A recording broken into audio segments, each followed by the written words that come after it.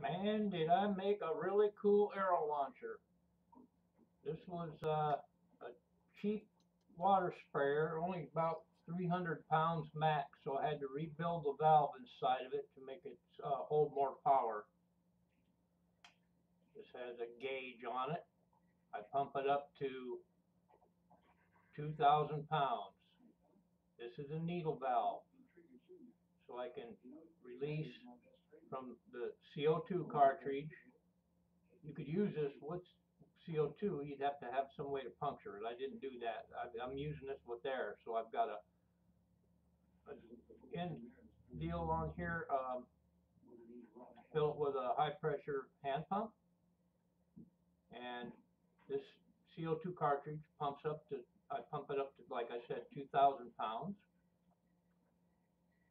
I had to epoxy all the fittings. This piece of pipe right here is what holds the air in here uh, to be released when you pull the trigger. This is a Daisy 177 caliber pellet rifle barrel, which these arrows slip onto really nice and tight. And the thing about this is, like I said, you pump it up to 2,000, then I can open this little needle valve and watch my dial.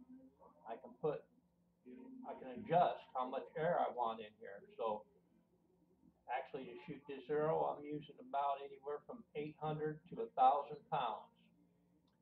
Okay, so I open the needle valve, let a little bit of air into the chamber, close it, shoot. And the reservoir holds enough for 10 real good shots at about 800 to 1,000 pounds pressure. I'm not going to shoot it inside here because it's very loud and very powerful. But anyway, it's cool.